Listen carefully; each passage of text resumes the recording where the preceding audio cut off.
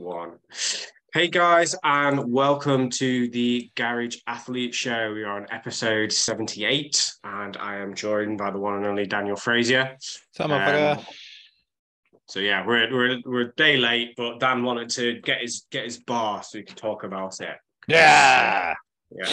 He took full advantage of the Black Friday sales, I'm guessing. Yeah, well, I think this one wasn't even on Black Friday. It's just someone's got a load of bars in, I guess, from China and selling them off fairly cheap. Like, I think the closest one I could find to it was like nigh on 300 quid or so. So Really? I was pretty happy about it to get, Yeah, I can imagine. was it 87 delivered, I think, off Oh, the nice. old e-bizzle. Yeah, pretty happy with it. It's, I put it together last night. So it's a camber bar. It's the one where it's like a one you press with. So it's not like the squat camber bar you put on your back. This one you just press with, and it's got like angled handles. So I think I saw it on the Garage Gym group. Yeah. I think quite a few people picked it up. So I'll let you know again. I'm going to test it literally after we finish recording. I'm going to go do some rows with it. So I'll let you know. But yeah, it's kind of fit the bill for what I wanted. Like traditional barbells, I would say that, well, they're obviously brilliant and everyone should get to learn how to use them, but they're not necessarily the best tool for the job for everything or most things, really, actually. Like, I would say, I subscribe into the thing, unless you're a powerlifter or you have a strongman competition where you have to use that specific bar, then you could get a lot of use out of not using a traditional straight bar and going with something else. Like, for example, my bar's got a camber in it that curve, so it allows for a greater range of motion on rows and pressing. So when you're doing your bent over rows, more often than not, the barbell just gets in the way of your gut, your chest, wherever you're rowing to. So with this bar now, I can go that couple of inches a little bit further, which can, put the muscle under greater stress, give it a bit more damage, and might result in some new growth. So just having bars, Team full range of motion. Oh, yeah, that's me. I very much subscribed to. Was it the what's his name? Israel's sort of way of training and all that. I think it is good for most people. It just kind of makes sense. Like, if you're like pausing your reps, if you're like going full range of motion, if you're choosing exercises which feel the muscle work harder, it just, you don't have to be a genius to make that think that, yeah, that's going to work, isn't it? Like, a lot of injuries in the gym, sometimes they just happen. If you go under big, massive load with a big stress, yeah, shit goes wrong. But a lot of the time, if you're doing like a real hard set, but with like trying to keep the most perfect form you can for a full range of motion and maybe stopping one rep from failure, you're doing basically ticking all the boxes to keep yourself healthy.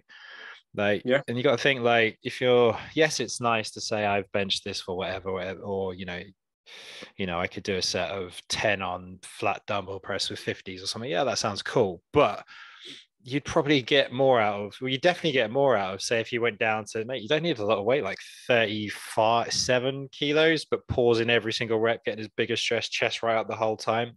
You'll probably get more gains from doing the lighter weight, the way, I wouldn't say you're meant to, or the way which is more advantageous for muscle growth is to do it that way. And you get to use less weight and you're working just as hard. So it's kind of like, well, it's a no-brainer in my eyes that everyone should be striving for that. There's been a lot of research recently, hasn't there, that basically failure is failure. Yeah. Like, it doesn't matter whether you fail on 6 reps or whether you fail on 30 reps. I think it's above 30, it's essentially too much volume, essentially. But if you fail anywhere from 6 to 30, it pretty much has the same effect in terms of the cascade for hypertrophy. Like, your body can't tell that you're failing. The difference between failing at 6 and the difference between failing at 20, the only difference it can tell is the maximal load. But if you're taking the muscle to absolute muscle failure, it's still failing. It's still recruiting the maximum amount of motor units that are being used there. So it's one of those things that I think a lot of people get stuck in, that like 8 to 12 rep range, and they don't ever stray away from that. They don't ever load up a little bit more and go maybe 6 to 10, and they don't ever do some like 15 to 20 like rep work. Like, I know for me, when I first started with Jake, all my rep ranges, I've been working mostly on like the JP model, where it was like 6 to 10 and then a back off set of like 8 to 12. All my sets went to 12 to 20. Like, my dumbbell chest press, went from dumbbell chest press in 35, 37, 40 kilos to doing like 17.5s for a set of 20 because he wanted rep number 1 and rep number 20 to look the exact same. But doing that for like 9 months, I was then doing sets of 20 with 40 kilos when I could barely get like 8 of them like 6 months before. So just by switching things up in terms of like rep ranges and loads and just, I hate the word like confusing the body, but giving a completely novel stimulus. If you're used to training super heavy, you can go to doing higher rep range work. That's probably going to be completely different to how you've trained up to now, which gives your body a new reason to adapt. If you've trained in those kind of like higher rep ranges for a long period of time, maybe try doing some lower rep range stuff. There's more than one way to skin a cat. And unfortunately, the human body adapts very quickly. So it's about finding that right balance between progressively overloading and maximizing the results you see from a particular way of training, but also recognizing that every so often you're probably going to have to mix it up a little bit. Yeah, not drastically so, but yeah, a little bit of change. I like to kind of keep things as boring as possible in my training. Like I want to run, so I'm doing an incline dumbbell press at the moment. I'll try and run that for as long as possible, like for like probably like 2-3 months, maybe even more, like just running the same exercise, but looking to increase it. Like you don't have to go crazy in your training. Well, yeah, obviously you're working hard, but I mean, if you're doing like, say, you start off with 4 sets of 10s with, I don't know, 20 kilos on an incline dumbbell press. And then if your goal's muscle growth, and then you find on your first set, you're now in the second session able to push that to 12, and then you get 11, 10, 10. Next session, you're able to go 14, and then all the rest of the sets are 11. Then the next session, you can even get one more rep, I'll get 15, then bring the rest of the sets up. The next session, you find, okay, 15 is the most here, but then the rest of the session, the rest of the reps are starting to creep up towards that 15. And then, you're still making progress. Like weight on the bar is not the only way to progress. So, if you'll find you're getting just even just like a couple of extra reps each session, you're giving yourself a good stimulus to grow from. So just looking to volume, isn't it? Yeah, exactly. Like a big thing, for your smallest, like fucking like dumbbell, what do you call them? Lateral dumbbell raises for your delts. Like I'm doing those quite frequently, at least every week now. But God, they're painful as hell. But then when you're pushing those like sets of 15, it's really tough. So start off, like what I do with a lot of people is like start with the weight you can do comfortably 3 sets of 10. Then next week go 3 sets 11. Then maybe your first set's 13. Then it's 11, 11. Then go up to a point where you can do all 3 sets for 15 reps. Then increase the weight, because like to go up like 2.5K on like a lat raise is it's quite a big jump, and it adds up very quickly. So you need to sort of just find slow little ways to push it. But yeah, they're so it's just painful. I mean, it's quite fun. But it's like my sessions are like completely different. So instead of doing like bench press and then my accessories afterwards or whatever, I'd be like, okay, well, shoulders are the priority here. So say I do a military press, instead of going military press into, say an incline dumbbell press, I'll go military press. And then the second exercise is an isolation movement for the what do you call it? The medial delts. So, your lateral delt? No, lateral delts. Come on, help me out here, Dom. Medial delts. Yeah, medial delts. So I'll go straight into that. Whereas normally I put my isolation at the end, but then I'm like, hang on a second. And my main priority here for this session is it's shoulders focused. So would it make more sense for me to do my midi? Because, working midi isn't going to necessarily impact your dumbbell pressing that much. But at the same time, you can really attack it because it's only the second exercise in your session. So it's just that exercise order as well. You really shift things around. It creates a whole new challenge. And it's been quite exciting, actually. So it's been nice. But this new, I just remember new bar I've bought should come in. Sorry, you're carrying on?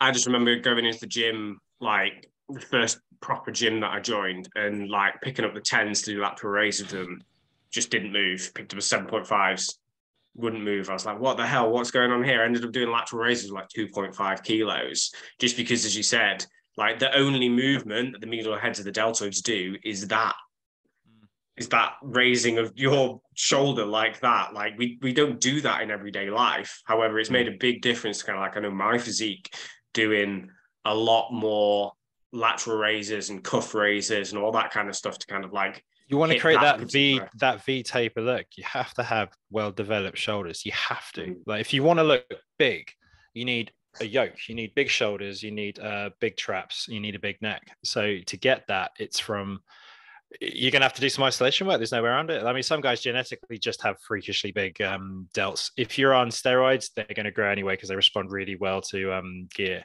But then if you're natty, you're really going to have to work that medial delt raise. I've noticed when I've not included them in my programming, when I've lost a lot of weight, you really start to see it. You're like, fuck, I look narrow because I haven't done that work in to get the shoulders out. So yeah, you have to smash them at least once a week, but maybe probably a couple of times a week. You really have to work them hard. So if you want to give yourself that V taper, like, you have to work the medial delts. It's just obvious, it's that muscle on the side which sticks out. Yeah, I think we're in terms of my training, we're starting reversing out of this dieting phase now. So my top off-season weight this year got to like 84 kilos, which my stage weight is like 68. So what would that be? 15, 16 kilos above stage weight. So essentially what we're doing now is we did a mini cut. I pulled down to like 75, 76 kilos now. And then we'll slowly start bringing like food up. So food is high, but weight hasn't caught back up with it. So we're probably at the then, 77, 78 kilos when I start prep in the spring, just because I really, really did not want to be dieting for 37 weeks again next year. That was brutal. I'm looking back on it now, I don't know how I did it, but it's one of those where it was slow. Pretty much the entire prep, I lost like a pound a week for 37 weeks, like almost bang on. Like sometimes it was more, sometimes it was less, but on average, it was a pound a week for like 37 weeks. So yeah, we've got all that to look forward to next year. Yeah, good luck with that, man. It is quite tough. I'm kind of like cruising at the moment. Like, okay, I keep wanting to lose weight, but then I'm like, I'm not really. If I was, I'd be trying harder if I was. I mean, I'm keeping a check. I managed to keep under 110k. I think I range from 107 to 109, which is fairly light for me, so I'm all right with that. And I think next year I'll push that a little bit harder. And I think, well, your activity level's gone up quite a bit with all the drumming. I don't know. Like, I guess it's weekly, and you cut a lot of stuff around, and you're pretty active when you play. Like, I sweat like buckets when I'm playing. But I don't know. You kind of, I guess you have a couple of pints while you're there, so probably balances out. Yeah, but I mean, I prefer to lose body fat through diet than cardio. Personally, in my personal situation at the moment, I mean, there are ridiculous amounts of benefits for cardio, but I mean, I find I stick better to reducing food slightly than exercising more, because I find when I exercise more, I don't know why the mindset is I just feel I can eat more. It's not right. But this is always a problem I had when used to run like group training and stuff. You'd give people HIIT sessions where you'd absolutely destroy them. And if anything, people gain weight because they just keep eating more. They just feel like, I worked really hard. And, it is a thing. Once you've worked really hard, you've gone for a long run, you've had a big day of activity. You want to eat, it's a very simple, it's like, I don't know if you just feel your body's like, right, fit, like fuel me back up. And so I found my best success I've ever had with dieting is personally very little cardio, if any, and just lifting, but then bringing it right down through diet. So I prefer to cut it through dieting, but it is good to be active. With HIIT as well, the problem is that when you absolutely destroy somebody with HIIT, they then have no energy to then move around for the rest of the day. So their NEAT comes down to accommodate it. So whereas if somebody just kind of like went in the gym, did a decent kind of like weight session, or just went and spent like 20 minutes, 30 minutes on the bike, they still have energy left over for the rest of the day, so that they won't just go and like just sit on the sofa for the rest of the day and eat pizza. Whereas like when you absolutely kill somebody with a HIIT, like their central nervous system's so fried that they don't want to do anything. They don't want to move. They're just knackered. And then as you said, they're like, I just absolutely slayed a workout, so I deserve a reward for that. And then they tend to reward themselves with like calorie dense food, because that's what as you said, their body's craving it, because it's just had this big shock to the system, which would normally mean kind of like you were in danger.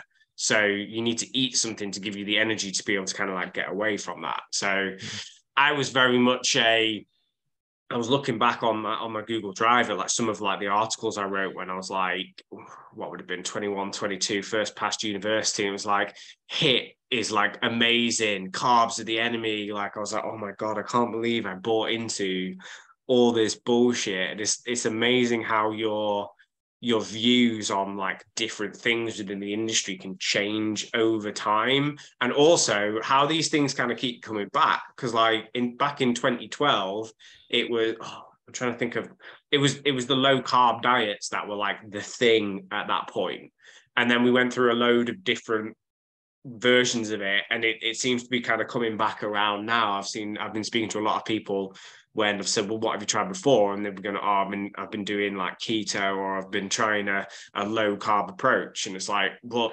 how do you think you're going to be able to keep that up for a long period of time? No, like when I do it, I lose like 12 pounds in like 4 weeks, but then I just can't keep to it. And so all the weight kind of comes back on. So it's definitely one of those things where like diet culture hasn't changed. I think there's definitely better quality information going out there nowadays. There's more like of your normal level, like personal trainers that genuinely want to help their clients, like giving out good information of essentially just stick to a calorie deficit, like enjoy your food, like you can eat whatever you want, you just can't eat all of it. And I'm just hoping more of that is penetrating into the marketplace and more people are becoming aware of it, rather than these quick fix kind of like diets where it's that yo-yoing back and forth. Like, what do you find with your clients is like the biggest problem in terms of like diet side of stuff? Just fucking love eating. It's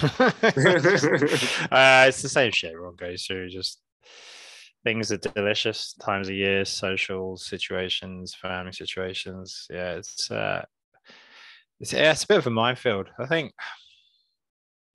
it's trying to find the right tactics for the right person. Like, I think fasting can be a really good tool for a lot of people. Like, not for the, I don't believe the claims it makes about, they're pretty out there, some of the claims. But I just think in terms of organizing a calorie deficit, it's like, it's pretty fucking good. Like, just don't eat at certain times. And when, let's say, you're trying to, you're stepping on stage, you want everything advantage you can get. So, you want to be on your protein goal, give or take by 1 gram, for people trying to like feel better about themselves naked and look good in the mirror, then doesn't really matter if you're like 40 to 50 grams of protein. Hell, you don't even need as much protein as you think. Like, you can just bring it right down. So it's kind of just finding the right tools for the right people. Like, fasting for some people was awful, like the worst thing they can do. They just hate it. And other people, they're like, this is so liberating. Like, by taking that choice away, it's like, well, I don't eat till I'm, till it's like midday-ish. And then when I do eat, I'll make something delicious and then that will fill me up. Whereas other people are just like, this is hell, I can't do it. So it's kind of like,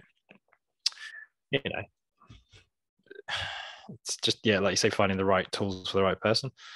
So yeah, not my, but the thing is, like, a lot of my clients aren't drinkers, so it's not necessarily alcohol calories that shoot them over. It's just things tasting nice. Like, before you realize, like, I'm just looking at some things we bought the other day, right? So these, I don't know if you've ever tried them. You probably don't want to try them. Maybe when you come out of your diet. So they're called, what's that one there? It's from Aldi. It's called the chocolate and orange brownie bombs, and they also do a regular one as well. Hey, I'm not kidding. This is like one of the fucking best things I've ever had in my mouth. Like, it's fucking sensational. But like, you can smash through like 6 or 7 of them, like, no problem. And then before you think about it, that's like 1,000 calories just gone, like, straight away.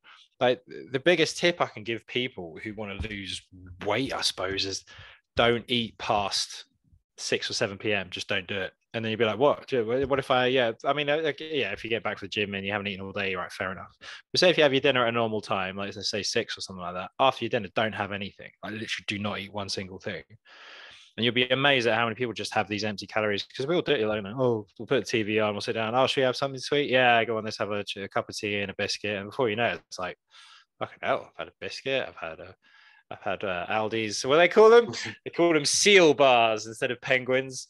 packet of chocolate. I'm just looking at them. We've got bubble Just mint looking at the rocky snack roads. cupboard. Yeah, we've got The the snack snack cupboard. cupboard staring you in the Well, face. our snack cupboard now has become a clear box at the top. I don't know why it's Okay. clear. It's just the one we've got, but we've got, because the kids kept breaking into the one at the bottom, eating them all. So now we've got it at the top, but then I have to get it hide down. it at the top in Yeah, a sealed but Tupperware now when box. we have it, it's like it comes out at night and it's like free game, go for it. And you're like, okay, oh my god.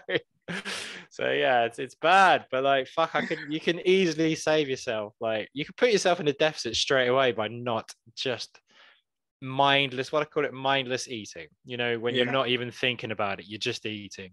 And we all do it for comfort reasons, for taste reasons, because we like to. It's just the easiest way. It's not what diet or it's not this. It's just if you find yourself mindlessly eating, like eating while you're driving, eating while you're working, eating while you're watching TV, that's where you're in the danger zone. That's where like shit hits the fan, basically. Yeah, so it's one of those things where if I'm working with like a busy professional and they often like work through their lunches, you'll find that they as you said, mindlessly eating.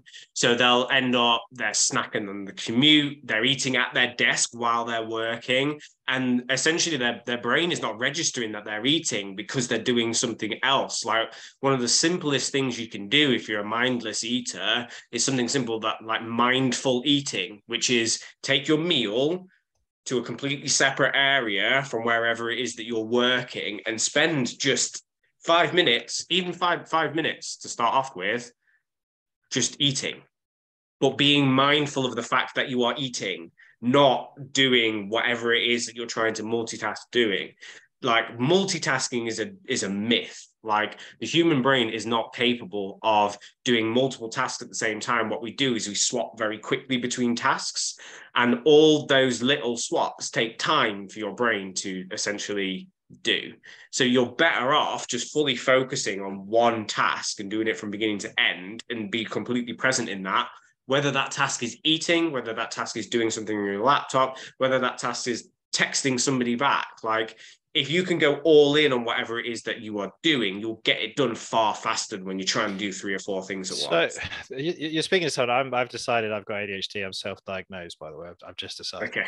But like it's that kind of focusing on one thing. Like I really struggle, mate. Like I find it very hard, and to the point I'm just like I need to like almost like throw my phone across the room because like it's hard to speak to someone like eye to eye like there. It's like it rarely happens, and like you say, like we're doing 100 things at once. I mean, I guess it's kind of our own fault. Like, do I need to keep checking Instagram? Do I fuck? Do I need to look for another bench for my gym? No, I don't. It's like they say, it's whether I mean, what's his name? Is it Jason Khalipa? I think I've said his name right. He's got this thing where it's like AMRAP your life. Like it doesn't matter what you're doing, it AMRAP it. So he's obviously made a lot of money from CrossFit now with all the gyms he owns, and he's competed in the games. And he's like, look, if you're with your family, like AMRAP it. Make sure you're smashing it. If you're training in the gym, go fucking balls out. If you're watching a film, sit and watch the film. And it's like it's one of those things. It's harder to do than you think. Like it's easy for us to go like, yeah, just do go in on that. Whereas like personally, I find it really difficult, like really really hard to do. I think as you said, it's one of those things where we live in a distraction-based environment. Our phones are always on. There's always emails, notifications, text messages, all these things, all these little signals to us to create those little dopamine hits in our head of attention.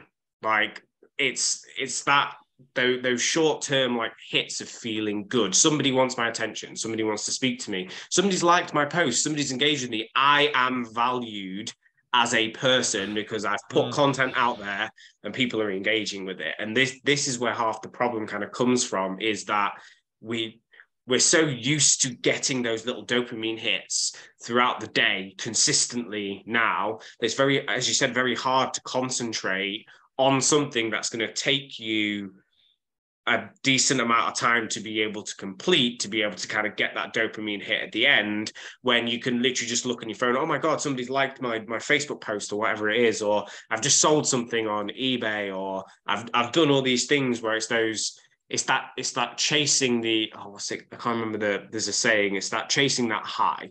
essentially.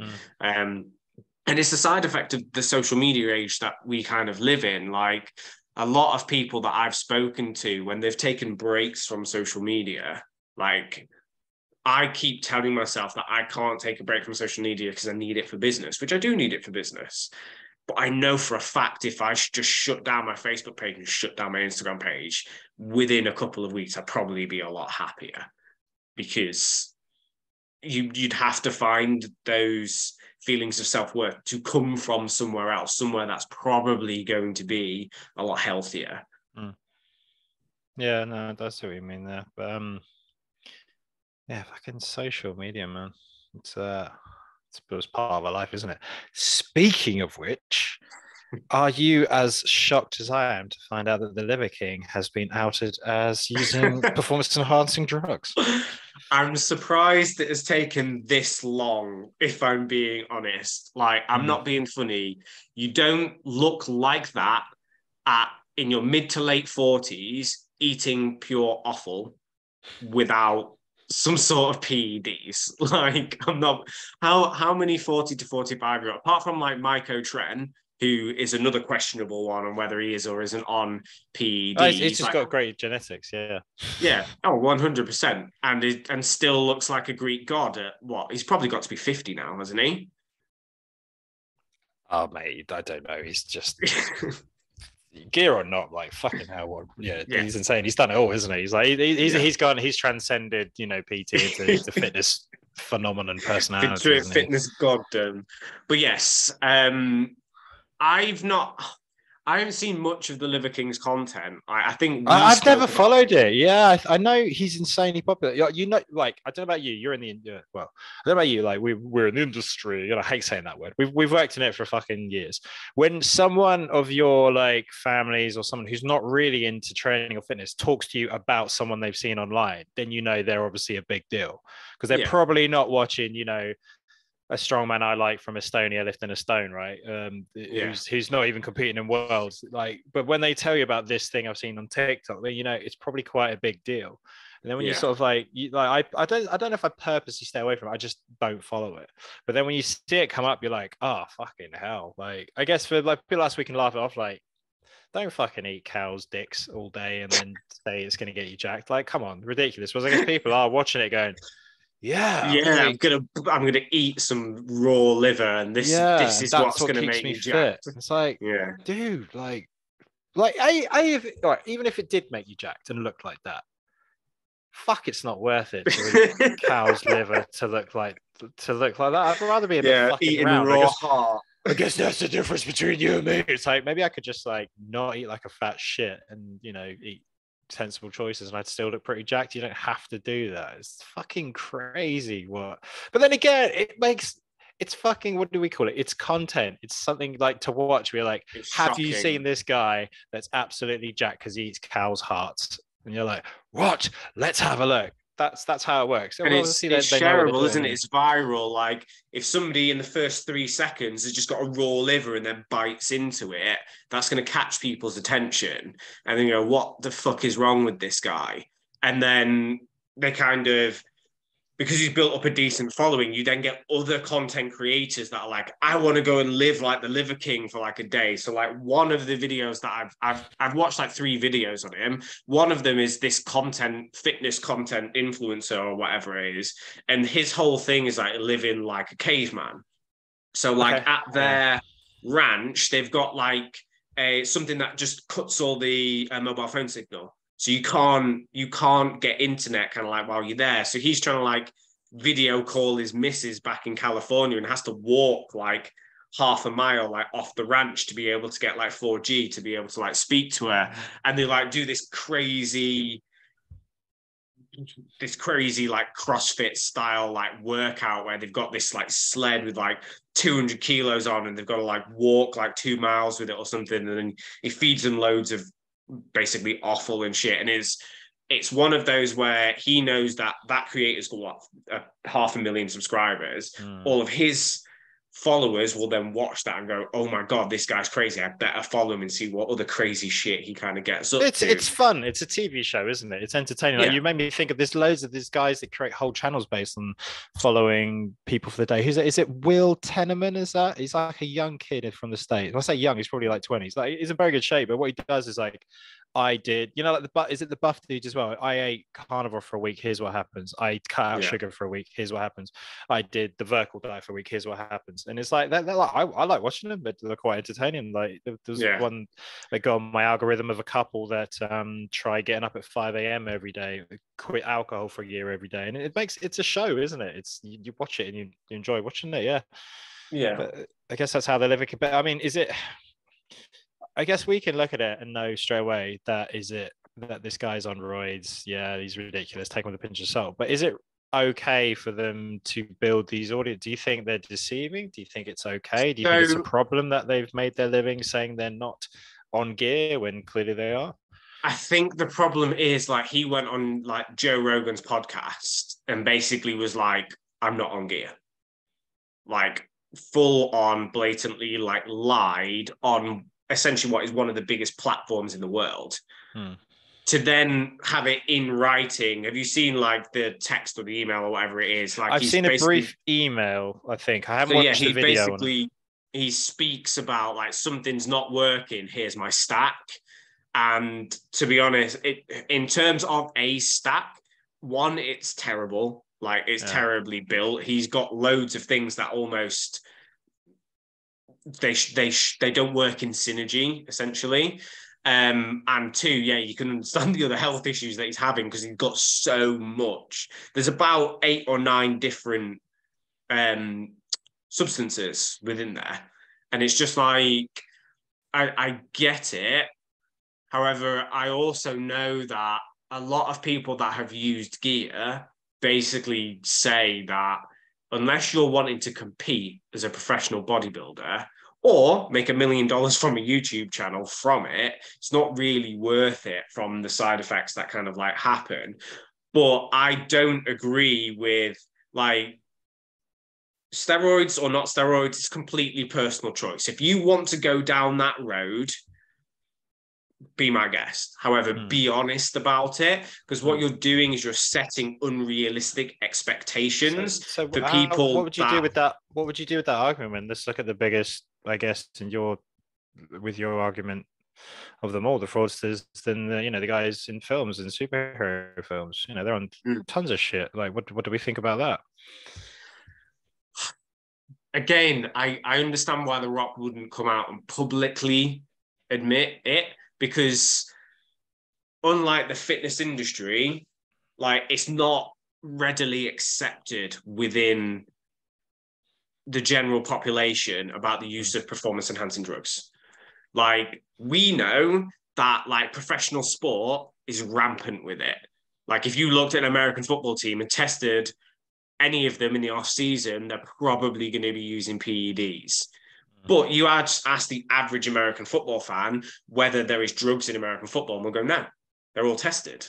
If you ask people if there's drugs in the Olympics, most people won't think that there is drugs in those sports. And there is, because we wouldn't keep seeing these crazy world records being broken year on year because of the massive amounts of money that is involved with professional sports nowadays.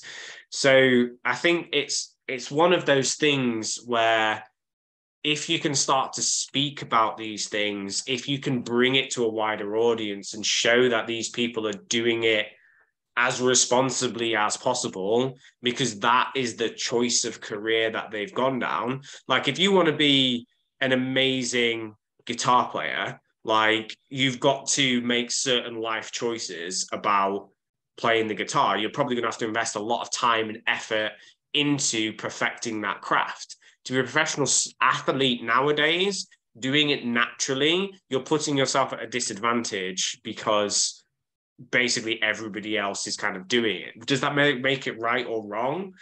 My big problem with drugs in sports is, do the governing bodies realize there is this rampant problem there? And are they just sweeping it under the carpet because they know the entertainment value is far more when you've got all these guys that are basically superhuman, or do they just not know about it? In which case, that's a massive failure on their part.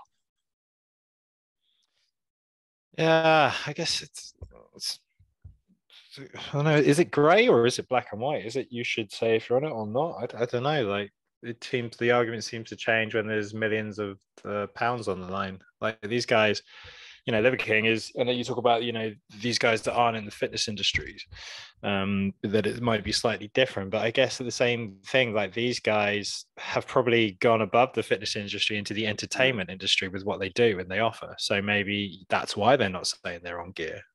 Yeah. And there's always kind of sometimes a bit of backlash to people that have said they're on gear. Everyone still says, "Oh, you're cheaters." I'm like, well, all right, fair enough. But you take a violet test and let's see if you look like that, right?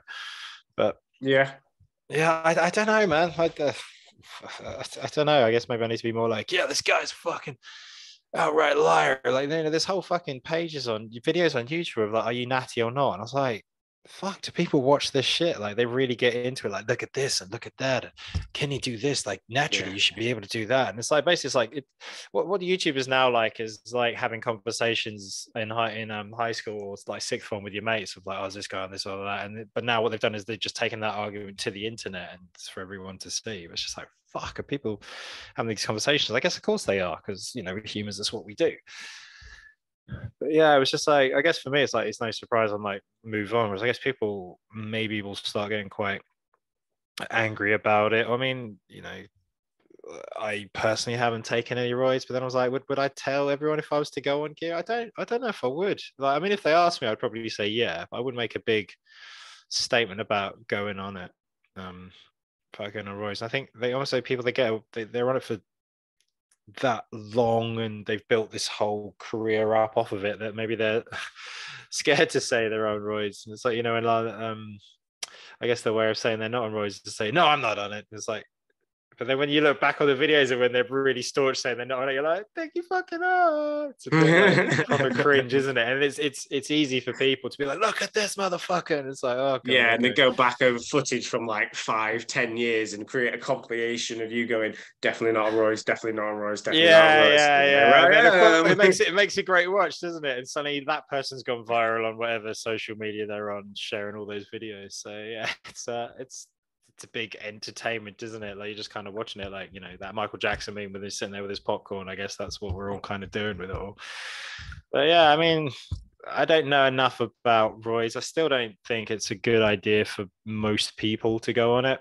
But then I've had some people, go up into seminars where they talk about how great steroids are amazing. They've changed their life. They feel fantastic. They look amazing. Like, what's the problem if someone wants to take a bit of gear and feel good about themselves? And I'm a bit like, I don't know. You made a kind of argument there, but then I was like, it's wrong, Stu. I'm like, well, I guess it could, maybe, but like, I guess my argument was always, if guys and girls are spending tons of money on supplements, looking for test boosters, what's the best stack? What's this? What's that? I'm like, probably better off just injecting something or taking something, because it will probably get you the results you want without wasting your money. Obviously, it comes with a whole another, minefield of injectables and is it healthy and that kind of stuff. But just, yeah, I don't know. It's just an area I've never really gotten into. I know there's some guys who have some amazing detail and insights who are very open about it, but it's just not something I haven't thought of at length. Yeah. When it comes to juice, I know just enough that if somebody came to me who was natural and said that they wanted to go enhanced, I'd be able to point them in the right direction of a good starting point. But I would also say, look, I'm not an expert on this. Here's a couple of coaches that are really, really good that I know will look after your health as the number one priority. And I think that's the difference that's come across from me from the last few years is a lot of these top coaches in bodybuilding and stuff, they're now having to pay a lot more attention to athletes' health because you've got all these top tier bodybuilders that are just dropping dead with heart attacks and all kinds of shit. Like, what was his name? It was that he's a big female coach and one of his clients dropped dead and somebody released her stack and it was she had ridiculous amounts of diuretics in a system that essentially made her liver shut down or something like I that. think I might know who you mean. I'll message it to you. I don't want to say it just in case I've got it wrong, and that's fucking slander, right? But I'll just message you who I think it was. But I don't want to go into, because that's someone's reputation if it if I'm wrong. But it's scary. But as well. we're kind of like, we're talking about people that are trying to be that 1%. I think some of these people, what you think of it or not, are willing to die for what they want to do. They are. I mean, it might seem to most people like insane and ridiculous, but they're willing to die. And I don't know, are these coaches comfortable with putting them in that position? I guess they are. It's fucking mental, man. Like, when you consider how niche of a sport bodybuilding is, and how, we know obviously your Arnolds and your Colemans and that kind of stuff, but no one really knows most of them. Like, you'll get the diehard fans, so you'll know, like, it's like anything in sport. Like, I don't follow cricket, but I know who Ben Stokes is. Do you know what I mean? Like, you have certain things like that, but they're literally willing to die for this sport or this competition. It's a weird place, that kind of, I don't know what the word is, the 1%, that fringe society, that one little thing where people are willing to do anything, which to someone else would be fucking crazy, but to these people, they're willing to do. What's his face? Apparently, I don't know, is this true? That stack that Liver Kings was meant to be worth something like $15,000 a month or something like that. Is that what? Did I read that right? Or like $1,500 a month? Might be about $1,500 a month. Yeah, like so what? Like, $15,000 a month. Yeah, I was gonna say, I was like, that's insane. So $1,500 a month to like. Well, here's the thing, mate. If like that, he looks incredible. He's absolutely jacked. But I'm like, even me personally, would I spend $1,500 a month? I'm like, no, I fucking wouldn't. Like, I just flat out wouldn't. But I guess it's worth it. Yeah, well, obviously it is, because you can imagine the return he gets on it from his. He'll be a multi-millionaire from all his. He's got a ridiculous amount of business. Like, people were saying he's been cancelled, and it's like, he might have lost like one or two of his like, sponsorships. He's got like 10 or 12 different businesses that he owns. It's not just an affiliate marketing thing. It's he physically owns the business. Like, the YouTube gave him a platform to build these different like pillars. Like, if anything, this is probably going to make him more popular, because it's going to be making him a more divisive person. So you're going to have half the people like being like, so what? Like, he's jacked, I love him, and the other half being like, you've betrayed us, like, you need to go die, like sending death threats and stuff. However, people don't realize that the algorithm can't tell the difference. If you are giving him attention, but this is it. This is where, like, it's gonna make him blow up even more. Well, this is what people, I purposely don't comment on things that I see when I know it's fucking bullshit and all that. I just can't do it, because I'm like, I know I'm giving them the traction they want. So I just like, I won't even, it annoys me. But like, it's traction they're going to get. I mean, sometimes it can be maybe too much for them, and they do probably get cancelled their own way. But at the same time, like, people might think, okay, so he's there. Like, it'd be interesting, some of the fans, like, in terms of, because I guess he's got some diehard fans, will they end up sort of defending him and be like, well, that's fine, or do you know what? Fuck it, I'm going to start taking roids now. I'd be interested to see where this goes over the next year or so. Well, the best example of this that I've seen is Will Smith. So Will Smith, Oscars slap. A month later, guess who is New York Times' #1 best-selling author? Will Smith's autobiography, literally 4 weeks after it. Because it's publicity. His name was, you couldn't go anywhere without hearing about that thing. I went and got his audiobook because of that slap. I went and listened to it. I was like, this guy's clearly got something that fucked him up earlier in life to make him go and do that. I want to listen to his story now. And there's no such, it's an old phrase, and there's no such thing as bad publicity once you're a celebrity anyway. Like, it can be very, very detrimental to a local personal trainer if you fuck up one of your clients and word gets around. However, to somebody that's that big, like, the fact that your message and your name's just going to circulate the internet, so people are going to start Googling you and finding your content. For every follower Liver King loses, he's probably going to gain 2 from people that had never even knew he existed. But then go and Google, even though like it's coming up that he's on steroids or whatever, and just go and see this crazy jacked guy eating raw liver and goes, I don't care he's on steroids. That guy's insane. I want to watch more of his content. Yeah, I guess we'll find out how it's going to go, but be interesting it being in the so how did this come out? Was it he's asked someone for advice, was it, and they've leaked the email? Somebody screenshotted the email or whatever it Would is. would you have sent that email, like knowing who you are, the position you're in? This is where it gets a bit like, the conspiracy theorist in you sort of comes out a bit like, oh, what's going on here? Yeah, well, he can always come out and deny. That wasn't me. It wasn't. Like, prove it was me. Prove it was me. Like, that's Photoshop. That's not my email address. Somebody's Photoshopped my email address onto there. It's fake news. Fake news. Oh yeah, don't get me started on that idiot. Like he's back, isn't he? Excuse me, sorry, man flu kicking my ass. Yeah, I think is it next year the American elections? 2024, isn't it? I don't know about this. Circus, yeah, that's going to be hilarious to see the whole American electoral system like implode, because essentially the Republicans are going to be Donald Trump and whoever it is fighting against each other, and then the Democrats being equally as stupid, just being like, "What the fuck are you guys doing? We're trying to have a debate here." Yeah, I guess what the right have done, which is I guess pretty interesting / terrifying, is they've managed to make it into a good versus evil argument.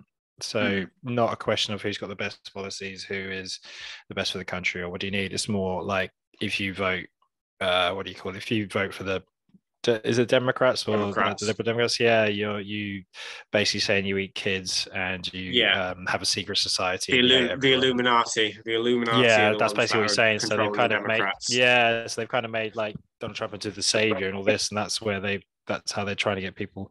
And I guess it worked, and it is working. That's a whole good versus evil thing. Yeah, so it's amazing what you can do to, when people say about like Russian propaganda or Chinese propaganda, in terms of obviously you've got these dictators at the top that are basically controlling the narrative. Like I was having a discussion with somebody the other day about the war in Ukraine and how it can have like popular support in Russia, but living in a country where free speech is allowed, like it's hard to imagine where every single message you're being sent is being filtered through a government propaganda machine to make you think in a certain way.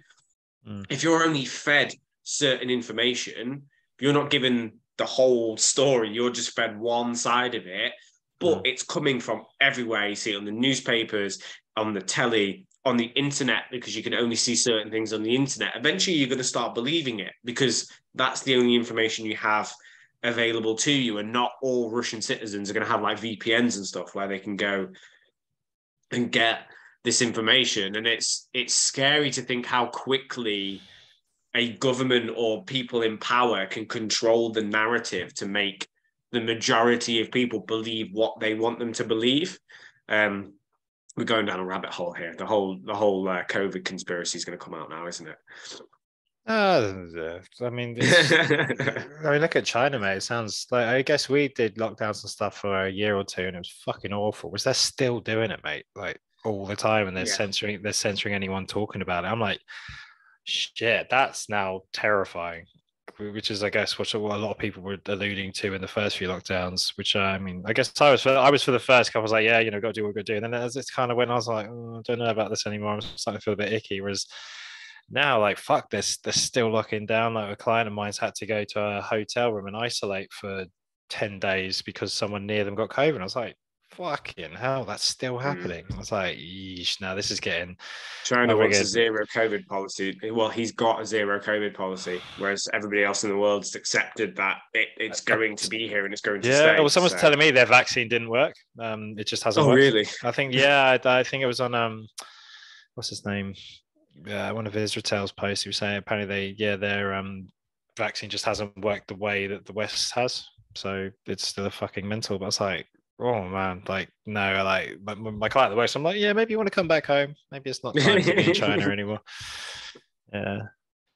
But, Right, I'm gonna dash, dude, because I've got. Yeah, I'm gonna go use my client new coming. bar, and I'll let you know what it feels like when you do some rows, mate. But Awesome. pleasure as always. Good times, and we will see you next week. And if you get any We'll questions, see you guys next week. Yeah, man. Take care, buddy. I will see you Bye for soon. now. Bye.